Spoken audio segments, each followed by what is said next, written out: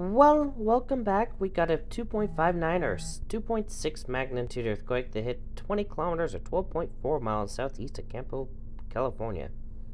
Happened at 7:33 p.m. Central Daylight Time at a depth of 15.85 kilometers. So, if you happen to have felt this earthquake, let me know in the comment section below and from where.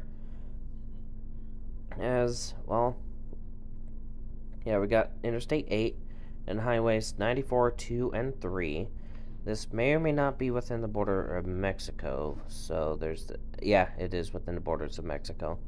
So yeah, let's just continue to zoom into the epicenter. Fallen Arc. Yeah, the Fallen Arc. Kelowna Luis. Echeverria. Rancho Leon. There's some hospitals, church, some businesses. So yeah, just continue to zoom in. There's really not much else happening. Just a little few patches of trees and shrubs in this vast desert. So with that, that is it. Stay safe. See you in the next video. Bye.